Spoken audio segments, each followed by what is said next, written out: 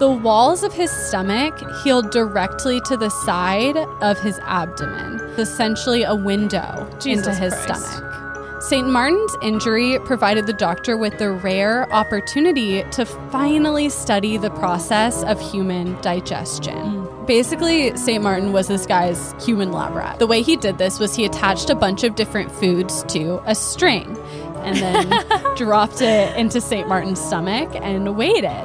Beaumont found the smell and taste of the stomach fluids was, quote, slightly rancid. He then put the food samples back in, and when he pulled them out again, he reported, quote, the boy complained of some pain and uneasiness of the breast. It's like, gee, I wonder why you're putting raw meat on a string inside him and pulling it out and tasting it and putting it back.